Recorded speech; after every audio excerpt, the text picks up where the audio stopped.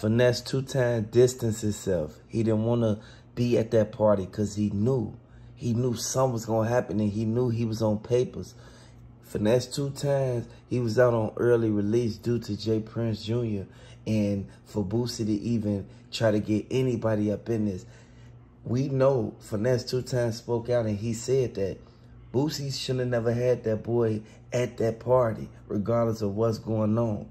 Boosie knew for a fact Finesse2tymes wasn't going to take no disrespect under no circumstances if it ain't about commas or punctuations. We sat back and saw how Finesse2tymes got out. He took off. Boosie looked at him like, man, come on, man. You ain't got to be taking off like that. It was just a joke at first.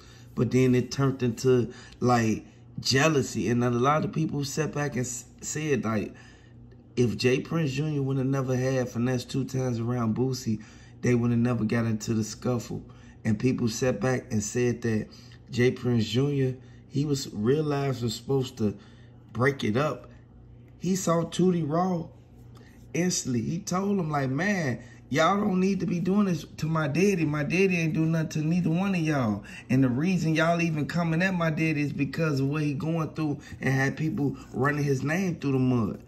People sat back and said that Boosie let Duke the Jeweler came to that dice game. And Finesse2tymes, he know that he would have been there. He would have been there if he wasn't on papers.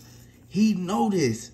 And people sat back and really thought Finesse2tymes ain't had nothing to do with it. He didn't. But he know once J. Prince Jr. came back, J. Prince Jr. told Finesse2tymes everything that went down with Duke the Jeweler. And you know Finesse2tymes, he rocked with Chicago hard.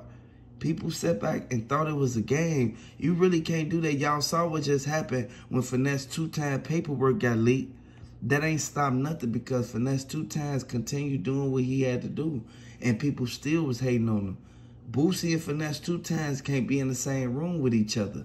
People sat back and realized, thought that they was going to finish the song. They weren't able to even finish the song because Finesse2tymes got too irritated by the way Boosie was handling and walking around. Y'all already know, when you in somebody else's studio, you can't call no shots.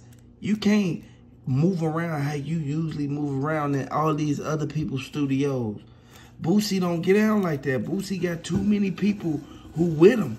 Boosie got too many people watching. Whenever somebody who ain't with Boosie camp, anybody who ain't from Louisiana come out there, this is when Boosie instantly have his people get on point. This is why Tootie Raw kept walking back and forth pacing. People thought that it was going to real live like result in Finesse2tymes instantly getting put out the studio, but it led to them instantly. They got into a little scuffle. They broke it up. Once J. Prince Jr. instantly told him, like, man, we got to make this money, Finesse. You got to calm down, Finesse. Tried to put everything on Finesse2tymes. This is why Finesse2tymes left and hopped in the bulletproof truck. People sat back and thought that it was a game when Finesse2tymes distanced itself from J. Prince Jr. and Mob Ties affiliates. We know for a fact Finesse2tymes, he got a lot of people in his corner. And he from Memphis. He not from Houston. People keep forgetting that. People know for a fact that Finesse2tymes and Moneybagg Yo go back a long way. They go back even farther than when they even started beefing. They was cool at once upon a time. Boosie set up Duke the Jeweler, and here's why. I'm about to tell you the main reason why he even had them do it. It was because of Fletcher. Fletcher came out. Boosie can't have too much liquor. Once Boosie get drunk, he started thinking about his old ways on how he used to have Marlo Mike to go catch bodies for him. So he was living back in those times. Everybody sat back and thought Boosie was the only one who didn't know Duke the Jeweler, but he was the only one taking pictures with Duke the Jeweler, and he was right behind Duke the Jeweler's neck blowing the whistle. Everybody saw Boosie blowing. He was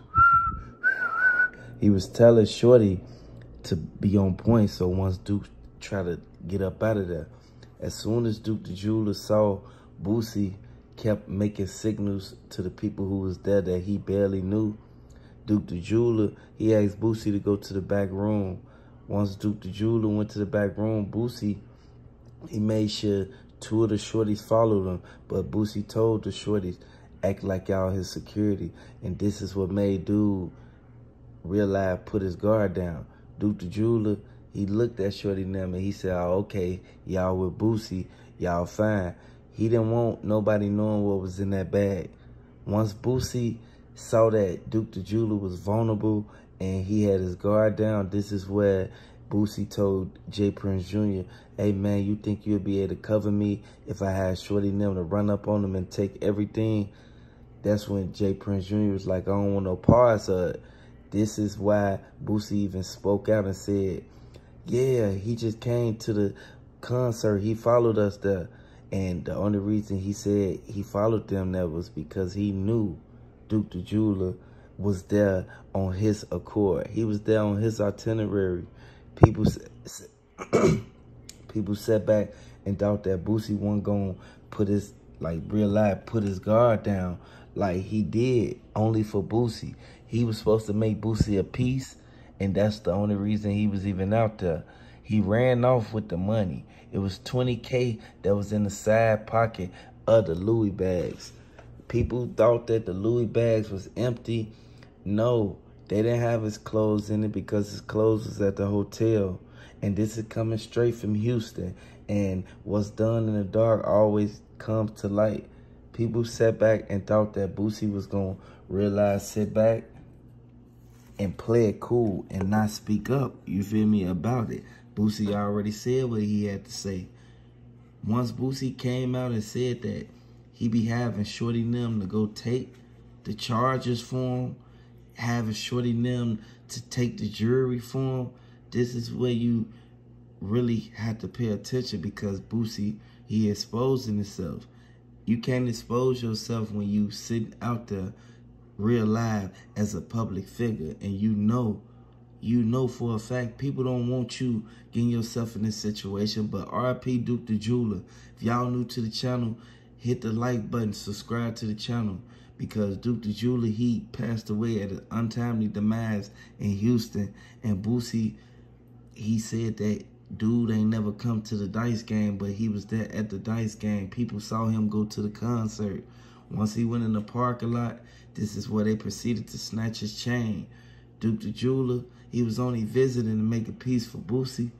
He only wanted to make Boosie the little pendant in the chain. People knew he was coming out there for Boosie. And everybody who went out there on the plane with Duke the Jeweler, they went back to the crib and said, the GDs ain't finna play no games, because you know how well respected Duke the Jeweler is on 90, you feel me, on 93rd. People already know how it is out there.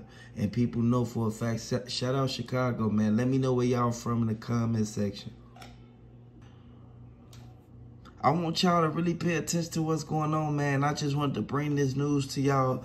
Hit the like button, subscribe to the channel.